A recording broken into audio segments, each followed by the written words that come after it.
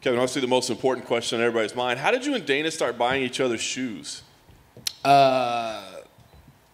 Good question. Right off the rip. How's everybody doing today? Good? Good. I think I bought him some rubber dunks, and then after I bought him the rubber dunks, he bought me some SBs. I mean, it's just some, you know, he likes dunks. So he bought me some dunks, some Chicago Color Wave lows. They were really nice. So then I think I got him something else, and he got me something else. So I can't outbuy him, but I can damn sure find some good sneakers. Nice. All right, well, listen, we know you were itching for a fight, man. It took a long time to get together, but you got one. I guess, how did it feel to finally get something together after you've been, you know, calling for it for a while? It feels good. You know, I like to stay active. You know, I don't like to sit at home and, as I say, warm the bitch for everybody else to come out here and do their thing. I like to stay active. I like to feel like I'm somebody who's on the roster working as hard as possible. So it feels good to be here. It feels good to be back at work. And damn sure it feels good not to be sitting at home on the couch.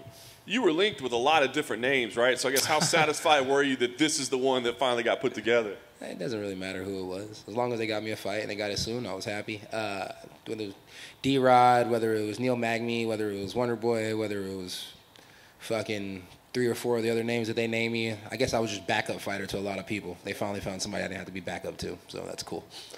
180 pounds. D-Rod was here earlier. I think he's kind of said it was kind of him that asked for it. I mean, what? Yeah, it's him. Does it change anything for you? I mean, do you read anything into that? No, I fought at 85, fought at 70. You know, I fought at 96 before. You know, it's like I walk around at 192 pounds, so that tells you a lot. I don't really care about a weight class. I don't really care about any of that stuff. I just want to show up. I just want to fight and just be able to beat the brakes off somebody.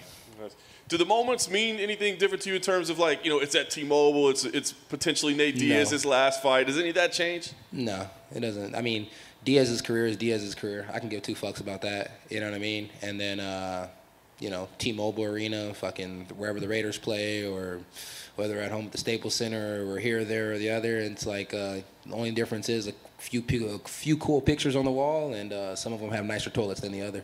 I don't really care. The cage is the same. Nice. Last thing for me, I think a lot of people are expecting this to be a pretty exciting fight. Are you expecting this to be, you know, exciting back and forth, that type of fight, or do you think this is one you can dominate?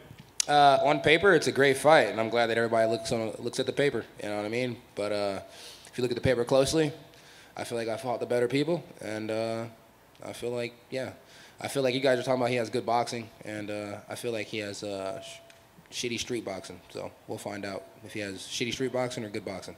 We'll have a good night. Coming over here. We spoke with D-Rod earlier this week, and he said when they announced this fight that he felt this was the real main event compared to the Khamzat Diaz fight. Yeah, because he's fighting me. I mean, if it was him fighting somebody else, it wouldn't be anything that anybody was worried about. But he's fighting me. So, yeah, it's the real main event. I'm fun. I'm really fun. You know what I mean? Whether I'm being held down on the ground or I'm chasing a crackhead down the street, I'm fucking fun. You know what I mean? So I just like to have a good time. He also said he was surprised they announced this fight for this card. Were you surprised that they announced it for this card specifically? I mean, they literally picked us up for this card specifically. If it wasn't for this card specifically, he wouldn't have got the fight against me.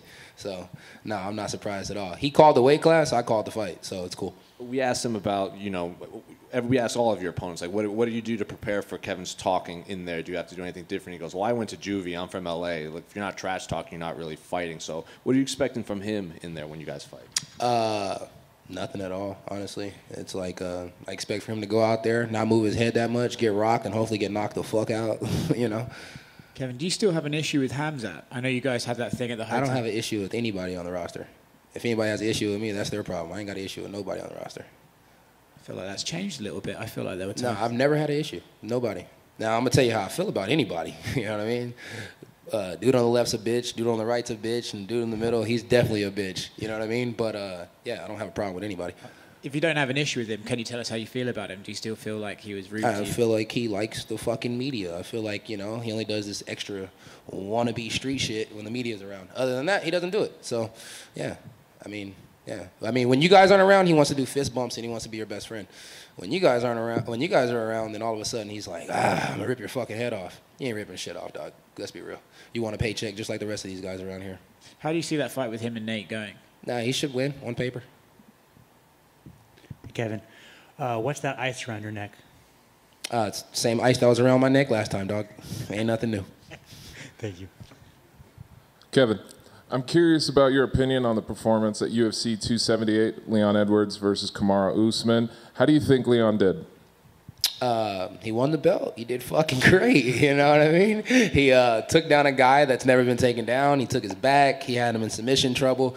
And then he went out there in the last round and threw a massive head kick that ultimately got him the belt. Now, what he did 2, 3, 4 was absolutely trash. But he managed to get it done in 5, so that really means a lot. And overall, Leon Edwards is a very pretty striker.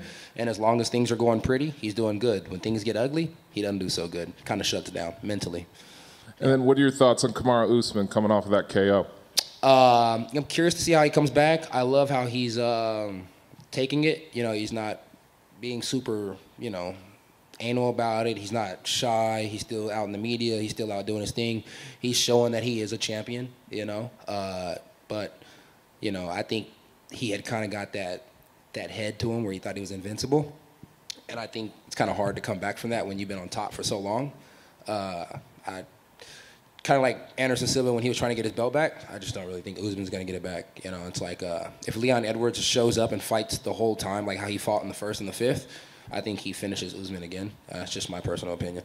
And then if he does get the fucking belt, I think that Chimaev will take the belt from him. I just don't think that Usman has what he used to have in him anymore. I think it's movie time. I think it's time for him to go get paid.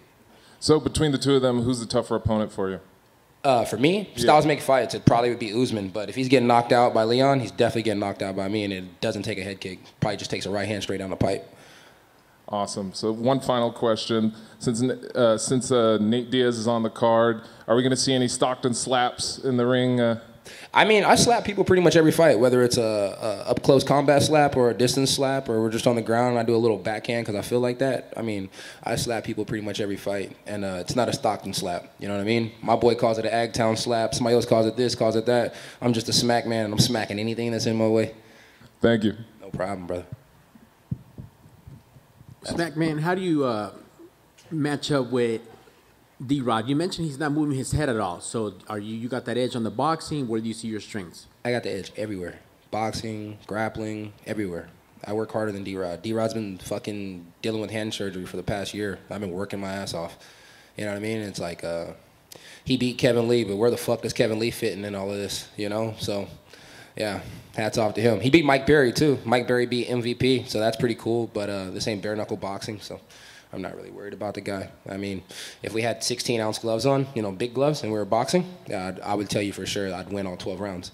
We don't have big gloves on. We got little gloves on. Anything can happen. Yeah, I'll probably knock them out and then end up submitting them. So shit happens.